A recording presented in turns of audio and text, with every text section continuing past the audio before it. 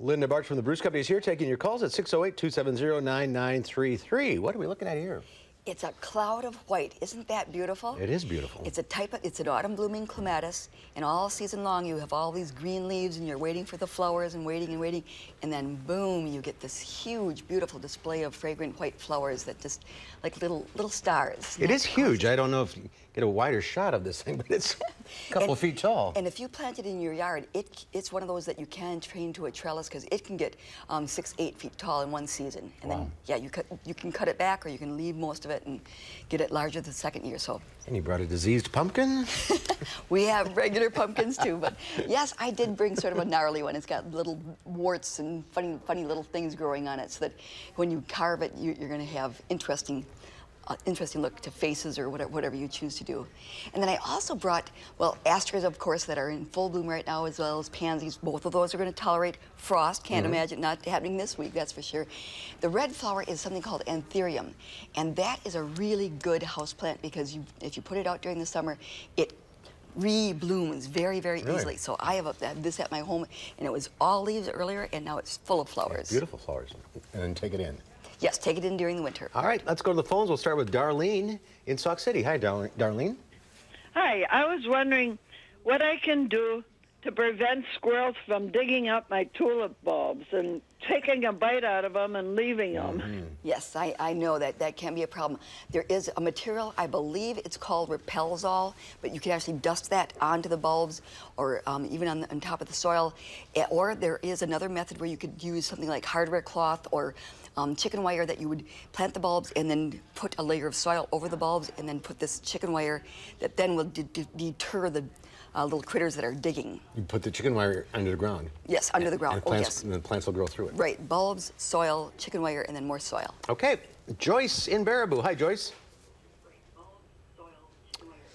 Hello, Joyce. Go ahead with your question. Joyce wants to know if she can grow a rose bush as a house plant.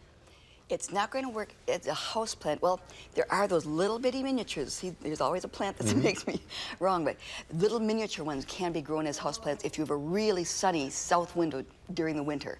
Otherwise, I also know some folks that bring some roses into their garage, a detached garage, and then they overwinter them there, and a friend of mine actually gets them to flower for Christmas. Can you believe that? Yeah.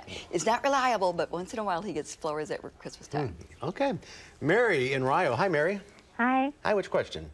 My question is, I have some stargazer lilies that have been in the ground for about 7 years, and they used to grow really tall, like about 4 feet, and now they only grow maybe 2.5 to 3 feet when they bloom. I was wondering if they ever need to be dug up and redone. That's interesting. Usually, that stargazer, they tend to be a shorter variety of lily. So I'm wondering if the light has changed in terms of like a shade tree, if that's impacting it. Usually, you don't have to dig and divide, but this actually would be a decent time of year for you to do that if you want to try that. And they do prefer full sun. All right. So it may be impacted by more shade coming on. Yeah, things grow and shift around. Yeah. All right, Randy in Janesville. Hi, Randy. Hi. Hi, which question? My question is, our red tomato plants in our garden are all black on the bottom, and I was wondering how we can get rid of that next year. Okay, Randy, what I would suggest is that you plant your tomatoes in a totally different part of the garden where you haven't grown tomatoes for a while, because the inoculum from the disease that is that fungus on the bottom, those bottom leaves, is just splashed up from the soil. So if you rotate it to a different part of the garden that hasn't grown tomatoes, you're going to be less likely to have that. And then, of course, do not compost your tomato plants if they have disease on them, unless you really get it heated up so it can kill all of that. Okay, let's go to Betty in Beloit. Hi, Betty. Hi. Hi, which question?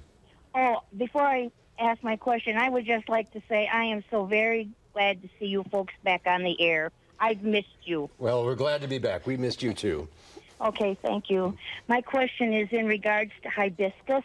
When is the best time to transplant them? Okay, Betty, is this the hibiscus that you bring in during the winter? Was she gone? Oh, she looks like she... There are too many kinds of hibiscus. There's the hibiscus that you put out during the summer, flowers like crazy, and then it's so big that you have to prune it back. I don't suggest that you repot that at this time of the year. Do that before you're putting it out in the spring. The other hibiscus that has great big saucer-like flowers, those are difficult to transplant. Okay. And then there's Tree of Sharon also. So there's lots of hibiscus. Give me a call at the Bruce Company, Betty. All right, we are out of time. Stay on the line if you're there, and we'll see you next time. Okay, very good. We'll be right back with the final check your forecast.